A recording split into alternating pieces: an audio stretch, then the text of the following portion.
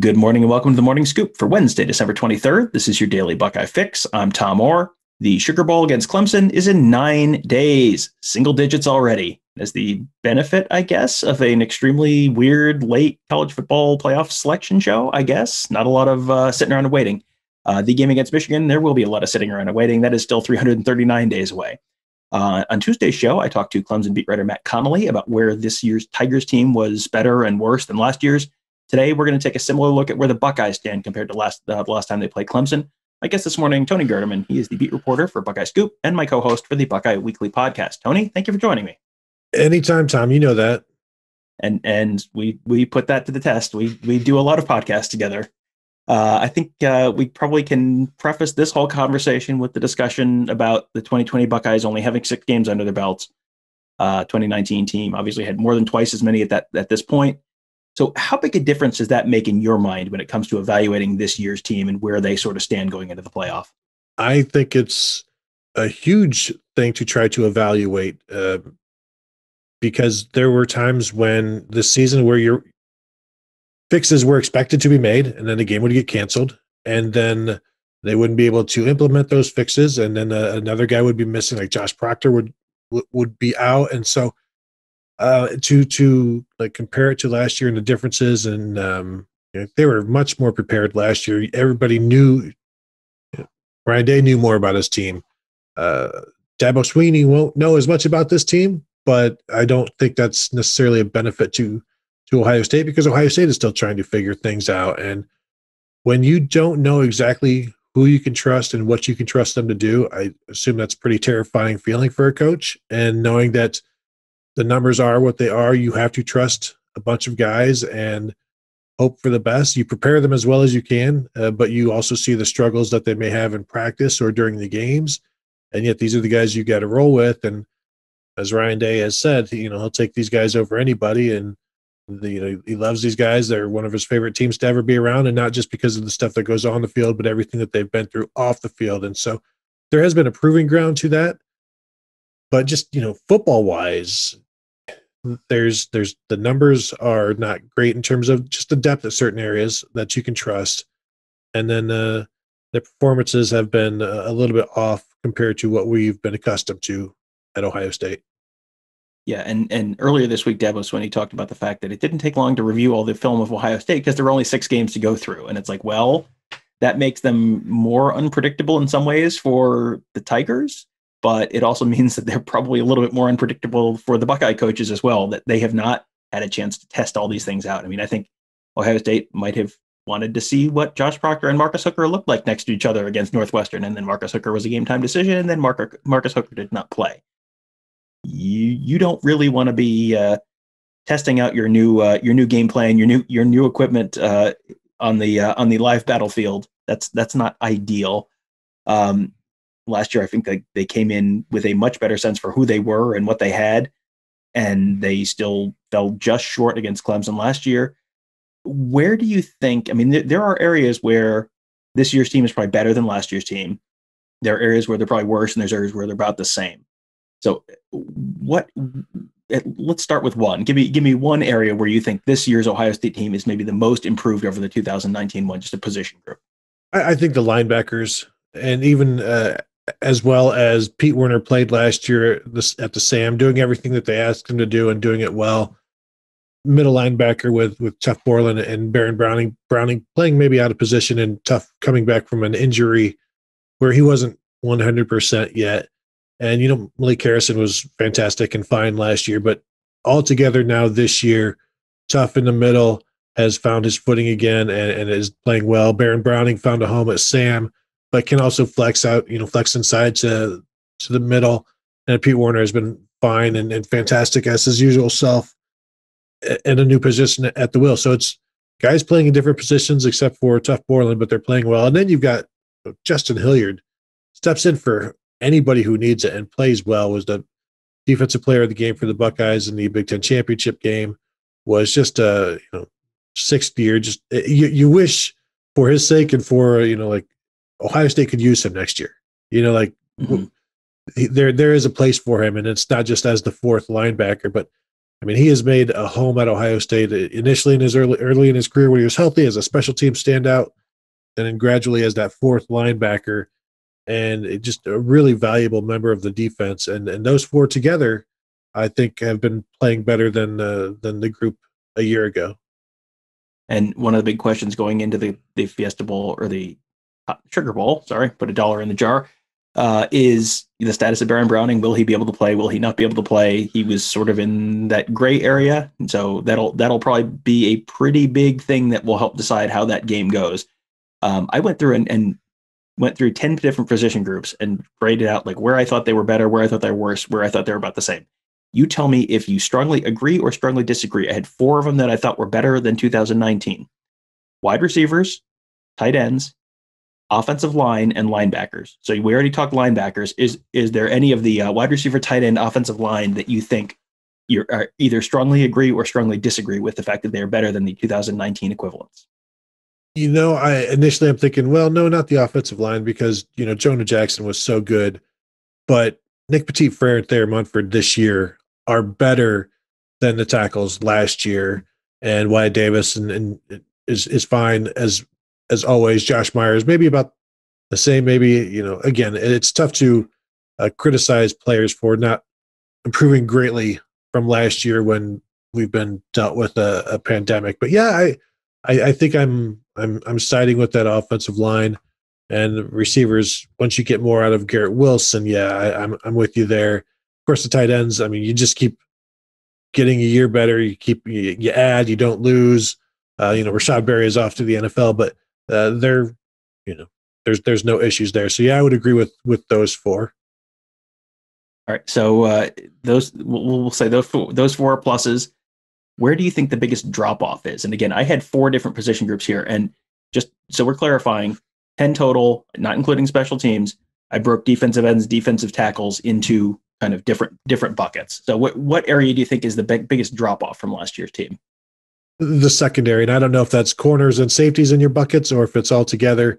Yeah, yes, I have 4, and that's 2 of them. So okay, yes. So there you go. So yeah, I would agree with both, and certainly the safeties losing Jordan Fuller and replacing them as they have, that's been a big issue. The corners, we knew that one of the questions coming into the season was what would that slot corner look like, and it hasn't looked like Sean Wade did last year. So yeah, I would agree there. For me, that's the biggest difference overall between this year and last year. I am interested, Tom, defensive tackles. Do you have them worse or about the same as last year? Because Devon Hamilton was amazing last year, but Tommy Togiai and Haskell Garrett have been pretty dang good too. Yeah, they are on my about the same list. Okay. So yeah, because I had the same conversation. I had the same thought. I was like, wow, those guys have been so good. But it was like, well, last year's team was pretty. I mean, you got Robert Landers, you got Devon Hamilton. I mean, they were pretty darn good on the inside last year too. So yeah, I ended up considering that one kind of a push. But yeah, the other area where I thought there was a drop off, I had running back, defensive end, and that's really just, and it's a little crazy to say running back's kind of not as good as last year when they have literally just days ago set a school record for individual rushing yards in a game. But they're, prior to that, they were not on pace to have a 2,000-yard running back or the 6-game equivalent of a 2,000-yard running back. And, J.K. Dobbins, how different is last year's Fiesta Bowl if J.K. Dobbins doesn't get hurt? I mean, that there were probably 10 things I wrote, right after that game, like here's the 10 things that could have swung that game. And J.K. Dobbins getting hurt, it was one of them because he was tearing Clemson up. And then as soon as he sprains his ankle, all of a sudden, okay, well, then that Ohio State offense loses something pretty big. So I had running backs, defensive ends, which they have, the defensive ends have been good. They haven't gotten to the quarterback, but they've been good. But they don't have a Chase Young. That's, and that's, that is not a black mark against the current defensive ends. None of them are Chase Young. And, maybe one of them can get there at some point, but they're not there yet. And, this is a group that lost was Dobbins a late first round or early second round pick? Second round pick. Yeah. Chase Young, number 2 player overall in the draft. Jeff Okudah, number 3 overall player in the draft. Yes, when you lose 2 top 3 NFL picks, it is hard to maintain that level. And then you lose Jordan Fuller at the safety spot, who was a ludicrously low pick because NFL people don't watch college football, apparently. And ta-da, guess what? The guy who was super fantastic and awesomely consistent at Ohio State has continued to be super fantastic and awesomely consistent at for the LA Rams. How about that? Who knew? So that leaves our two about the same groups: defensive tackles, which we've touched on a little bit already, and quarterback. And I think everyone came into this year with the expectation that, well, Justin Fields was 41 touchdowns, 3 interceptions last year.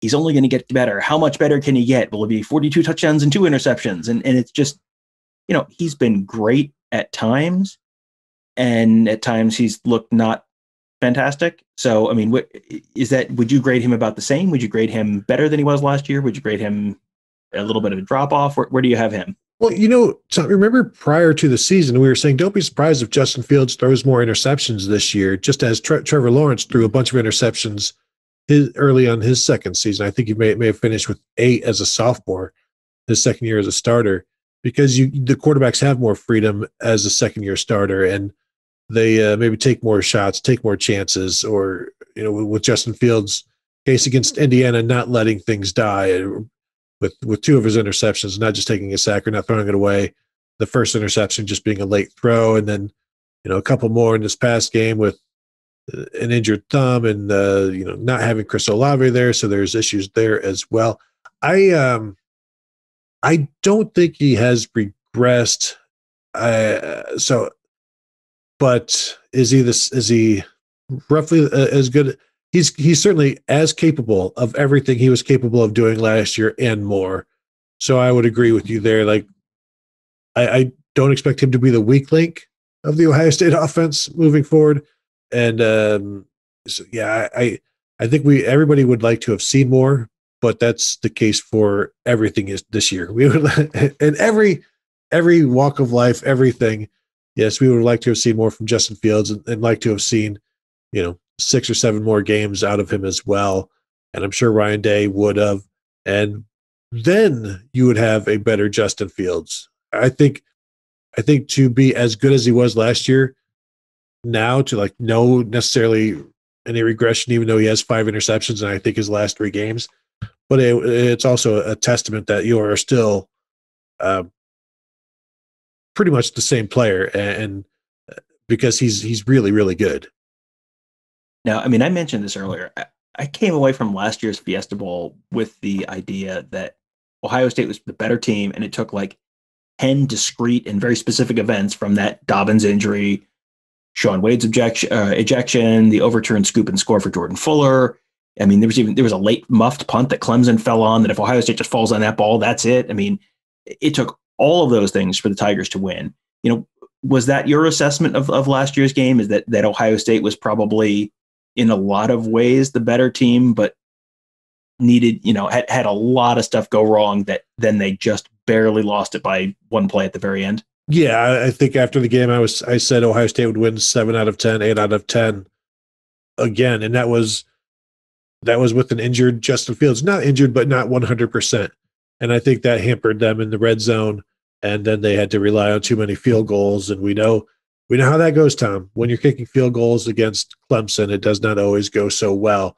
But is that a fact? That is a fact. And but Ohio State was the better team. And I think maybe the only people that would dispute that would be Clemson people, because Ohio State was getting close to running away with that one, and they were just punishing them as we've seen at times where the Ohio State defensive line just does that to teams from the ACC. I'm not gonna point any fingers at the Miami Hurricanes or anything like that, even though they were a Big East team back then. But that 7 out of 10, I think Ohio State wins that game, and that's without learning from their mistakes. That's just in a vacuum, 10 times they win 7. Yeah. Now, this year, I'm going into this game with the assumption that the Tigers are the better team overall, and part of that is playing all those extra games. I mean, that absolutely has to help that they're in late season form and Ohio State's in mid-October kind of form. That has to go into that calculus as well. But Clemson, the offensive line, is something of a question mark for them. Matt Connolly from the State newspaper had him on yesterday's show. he said that was, I mean, when I asked him, like, where's the biggest area of regression, that was the first thing he mentioned, like that they had to replace 4 starters from last year. And that's a question. And we have seen, if you have a shaky offensive line, or the other opposing team's defensive line can really get after your quarterback or really get into that backfield, that can negate a lot of other advantages in other spots.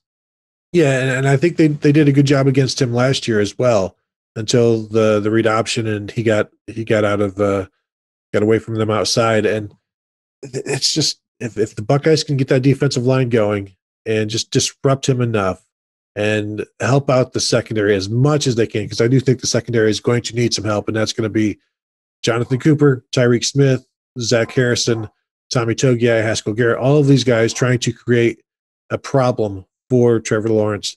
And the good thing about having defensive tackles who can pass rush is the pressure isn't just coming from the outside, and you can force him to move, maybe force him into some defensive ends.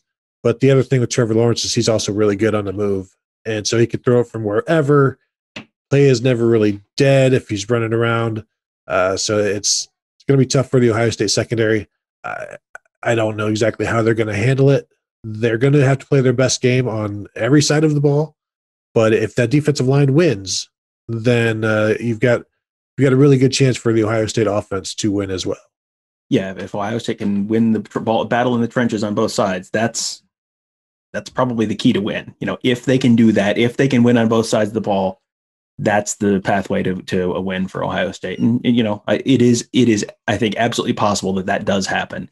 But we'll have a whole nother week to talk about this game. So Tony and I are headed to New Orleans on Monday. We're going to be driving down there and maybe making a stop for something fun on the way down there to bring you guys a little something different.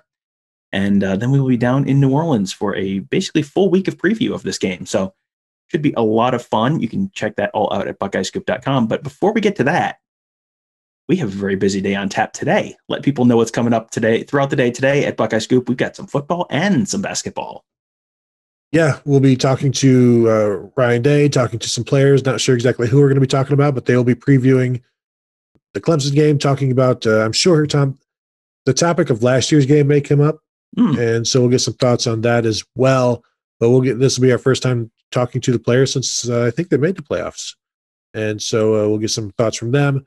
And then Ohio State Rutgers from Columbus, 4:30 tip-off. Nice Wednesday afternoon basketball, because it's that time of year where the schedules are odd and things like this are scheduled in the afternoon. So that's Rutgers, a ranked team, and should be pretty competitive. And just a full week of Ohio State sports here at Buckeye Scoop. And tomorrow morning show, we'll have Ross Fulton on to do a little bit of a recap of the running game against Northwestern and why that all worked so well and what Northwestern did that opened things up and whether that's something that could be carried forward against Clemson. So those are always great shows. We'll have that for you tomorrow. Then we'll take Friday off for Christmas because you've earned it. You don't need to take the day off. You don't need to listen to this. You don't need to listen to me on Christmas. Take the day off, and we'll have boy will we have content for you next week. So make sure you sign up right now for BuckeyeScoop.com. Your membership you sign up today. Your membership will cover the college football playoff, the semifinals. If Ohio State beats Clemson, it covers the national championship game. I mean, if you have thought like, maybe I'll give this site a shot. Like we have a brand new site. I've gotten incredible rave reviews for the new site and some of the great new functions on the message board and all of that. So if you have thought about joining, this would be a great time to give it a shot. It is the price of a lousy chain store pizza. It is the price of I go out for a couple cups of coffee. I go pick up coffee at the coffee house. Just make coffee at home one day and ta-da, you've got a month of BuckeyeScoop.com, including a college football playoff semifinal, bunch of basketball, maybe a national championship. Wouldn't that be fun? Wouldn't that be a great time to be a member of BuckeyeScoop.com? So sign up today and get all of that great stuff. And boy, are we going to have a week full of stuff for you next week coming to you from New Orleans. So cannot wait for that. Thank you guys for joining us today. Have a great day. We will talk to you tomorrow.